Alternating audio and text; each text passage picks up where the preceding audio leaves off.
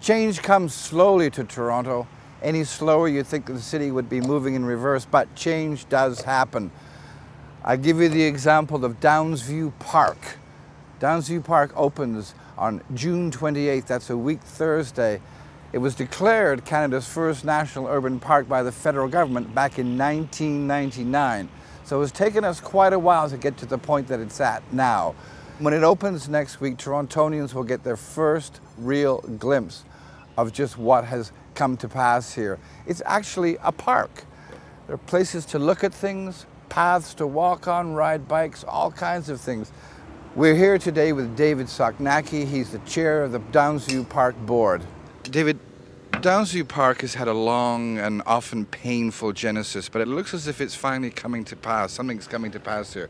What's happening? And there's a big opening next week. Tell what's exactly going to open? What's going to happen? Well, it's going to be the final opening of a lot of the public realm here. It's going to be the boardwalk that we're standing on. It's going to be the pond, the lake behind it. It's going to be areas for running and jogging and cycling. It's going to be the circuit path. It's going to be everything from the pavilion to the orchard to the parking lot. There's a lot of investment going on. It's going to be opening for the public. So there you have it, an early look at the new Downsview Park. This is what you're going to see next week. It's still not entirely finished, but I think that there's enough here now that we can see Downsview Park starting to emerge from kind of an abstract concept into a real place.